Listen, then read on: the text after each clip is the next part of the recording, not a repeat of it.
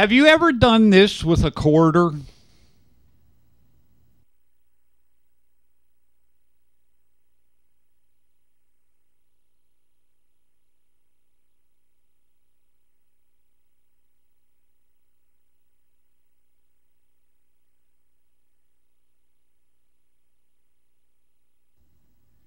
If you did, you were not only having fun and entertaining yourself, you were actually conducting a scientific, math-based experiment based on the works of Leonhard Euler, who in the 1700s was a Swiss mathematician who made all kinds of calculations, many of which hundreds of years later were used to prove and improve some pretty amazing products that you use to this day, like the seatbelt in your car and things like that.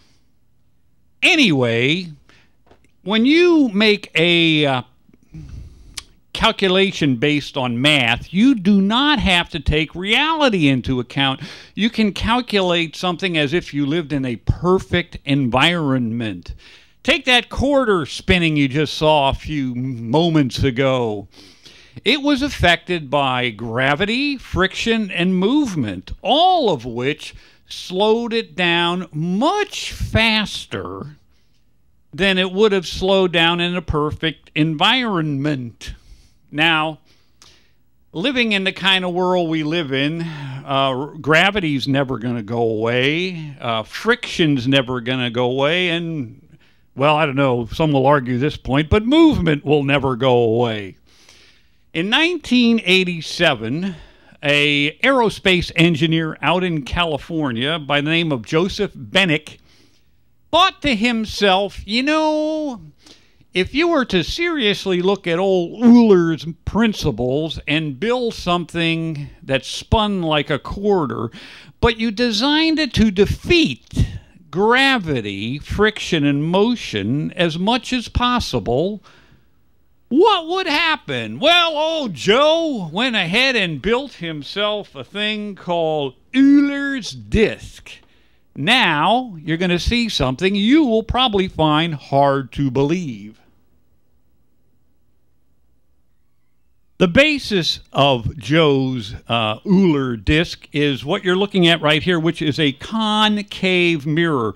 This mirror is dipped down in the center. The center is shallower than the ridges are. So when the disk spins, it will stay more in one position, so it won't waste energy down with friction and gravity robbing it of its momentum. Secondly, put this over here. Joe came up with a disk specifically designed for this experiment. It's a heavy stainless steel chrome type disc, sort of like the disc you would use in a shuffleboard game.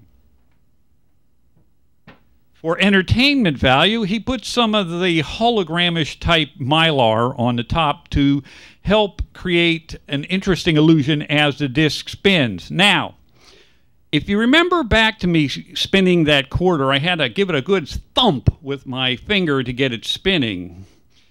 This disk system has eliminated so much of the friction and gravity and movement dilemma that all I need to do is set it off center and slightly twist it. Now, watch this as this disk spins totally under its own power and nothing else.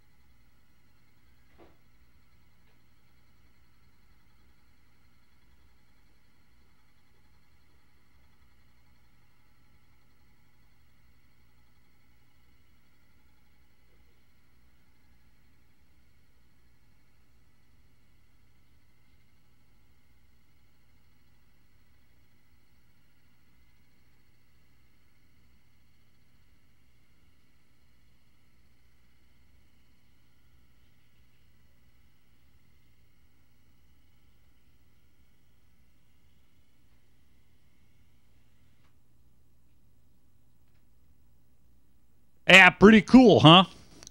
Euler, it sounds like a U, but it's E-U-L-E-R apostrophe S. Euler's disk can still be found around, and you might want to check it out if you want to prove to yourself and your friends how great the human mind can be when it's allowed to be.